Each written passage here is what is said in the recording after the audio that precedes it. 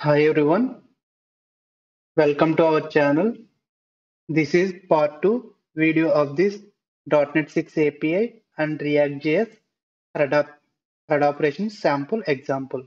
Okay, now to create our React.js application, first we should contain the Node.js into our application. Node.js server helps to pull the required packages for building or developing the React.js application. Okay, so please make sure to install the Node.js into your local machine based on your operating system. Okay, so once installed, okay, to create the React.js application, there is a command you can search like create React app. Okay, and click on the top link. Okay, and here you can find the command that is like npx create react app space your name of your project. Okay, it's going to create the brand new react.js application. So copy this command. Okay, create a folder at any location where you want to develop our sample. Okay, so this is my folder location and let me open terminal.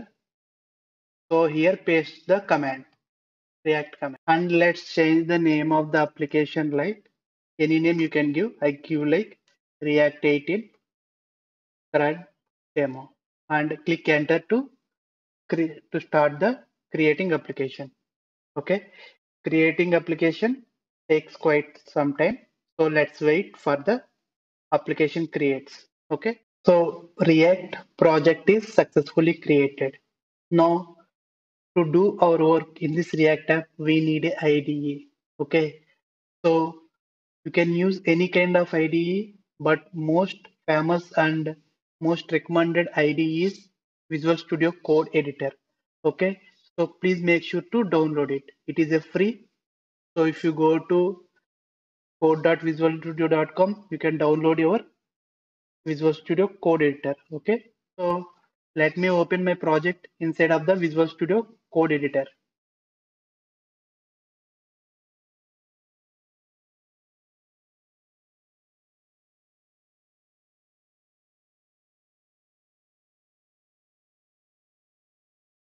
Okay, here is my application. And in the package.json, we can observe the version of our React application, okay, which is 18. Okay, first let's understand some of the key files that are pre-available as to us on creating the project. Okay, so in public folder, okay, we won't do any development, but it contains one index.html file. Okay, so this is the one and only HTML file that exists inside of the React.js application. We know React is a single page application, right? So this is the HTML page. And to this HTML page, you can see a div like id.root. So all the React.js component content gets rendered inside of this id tag, okay, div tag, okay. And next, so this is for deployment folder. We won't touch it automatically once we deploy. Okay, this HTML page get rendered for every user request. Okay, for development, all the code is inside of the src folder. Okay, so in the src folder, index.js is the entry.js file. Okay, main file. Okay, if you observe some kind of code which we cannot understand completely, but if you observe something, it is getting the root ID. I have shown you in the index.html, right? ID tag, every React component content gets rendered inside of it. So that logic is taken care by rendering inside of that ID tag, inside of the index.html is carried out by the index.js file. Okay. And this contains React component that is app. So app is the entry React.js component. okay, and the React strict mode, okay. These are also React components, but for development, no need to enable the strict mode, okay. So I can remove that, and also I can remove this report web vitals from this, okay. So after removing the unnecessary code, my code look like this, okay, in the index.js file. And this is React component I have mentioned, right?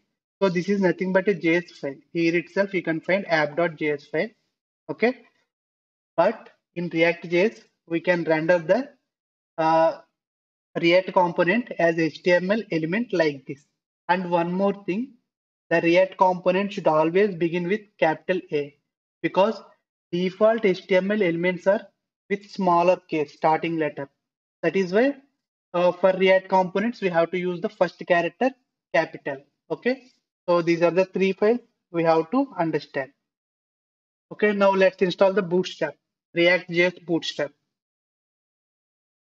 You can search like React Bootstrap. So React Bootstrap is a library which build or developed on top of Bootstrap. Because if you observe React components, here you can see existing one. It is JavaScript code written in HTML. This type of coding is called JSX, JavaScript XML. Okay, see HTML code returning from the React component. This is called JSX JavaScript XML. And here there are some changes. See, class name. We cannot use class directly. Okay, we should write class name. So like that, there are few limitations with uh, JSX when compared to the normal HTML. We will write normal HTML only, everything work. But there are few restrictions like this class name. Okay, we need to enhance the some attributes of the existing HTML when we want to use it as a JSX. So that is why instead of using the raw bootstrap into the our React.js application, it is very easy to use the React bootstrap because it builds on top of the normal bootstrap and it provides React components directly for applying the bootstrap style. Okay, so go to get started and here is the command npm install react bootstrap plus bootstrap. We are going to install both of them. Okay, copy this command and inside of the terminal, let's try to install the packages. Okay, bootstrap and react bootstrap got successfully installed. To confirm that, you can check the package.json. There are new entries in the dependencies. See, bootstrap and react bootstrap. Okay. Now what I will do as a first step, I want to add a menu for my application using the bootstrap UI component. First, let's run our application and check how the existing uh, app look like. So open terminal, open one more terminal to run our application and command is like npm start. So this command going to kickstart the local server to run the React application under the default port number 3000. Okay. Okay. So here is the default application running in my local machine. Now I want to remove this content and I want to add a bootstrap menu. Okay. So menu is like a common HTML that should be rendered for any page navigation, right? So it is like a shared logic. So for that, so what I will do, I will create a separate React component. So we have started to creating the React components. Okay. So inside of the SRC, create a folder like components. Inside of the components, let's create one more folder like shared. Okay. Now let's create our React component like layout component. Okay. Layout. See, I am using capital letter L because it is my React component. Okay. .js. simple JS file only, but it contains a function. That function returns JSX, JavaScript XML. Write a function and name the function. Name of the function will be our name of the component. Okay. So layout. Okay. And it contains a return method, and that should return some content. So if you don't know which type of element, like imaginary element, you can use like empty braces as well. If you want, you can give directly, okay, or you can use empty tags, okay. But you cannot use multiple for the return. Only it can return single element, okay. Inside of that element, you can write your own uh, component logic, HTML to render, okay. So now I want to add here Bootstrap menu. Create Bootstrap menu. For that, go to website and go to components. And here you can go for navbar. Okay. So this is then here you can see example with the example components and what are the React Bootstrap components need to be imported if we use them. Okay. Let copy this HTML code. Okay. So if you don't understand, uh, don't worry. What are all these components? You can learn slowly because they are almost equal to Bootstrap. Instead of learning everything at once, you can learn it slowly. So don't worry what they do. Just think like they are UI components for React. Okay. For now, I will remove some code like navbar collapse. I don't want this component entirely. Okay. And I want some heading. Let's remove this href. And my application name is like supervillains. Okay, since we are using React Bootstrap components, we have to import their namespaces as well. Like, let's import everything.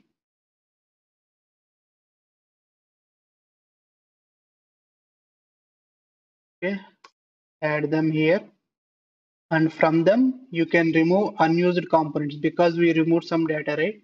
So here, faded lines, you can treat them as unused components. So you can remove them.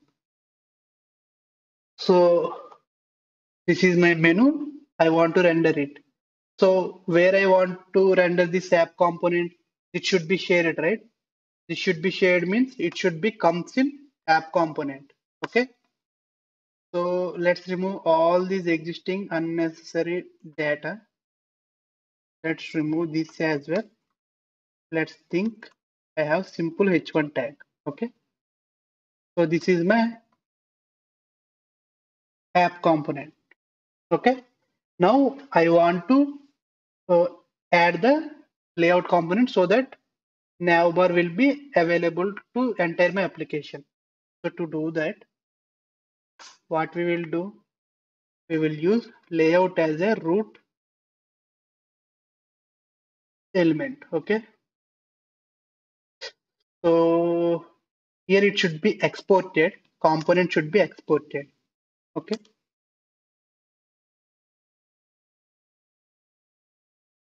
Okay.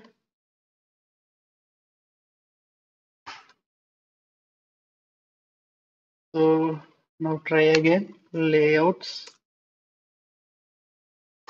Okay. See, automatically component is imported into the app component. Okay. And I want to render the entire app component, whatever component data is there, I want to render inside of it. Okay. Now let's see how our application looks. I am getting heading, but no Bootstrap menu. Why? Okay. I forgot to import the Bootstrap CSS file into the index.html. So go to index.html. So here we have to import the Bootstrap file. Okay. So import Bootstrap dist CSS bootstrap dot min dot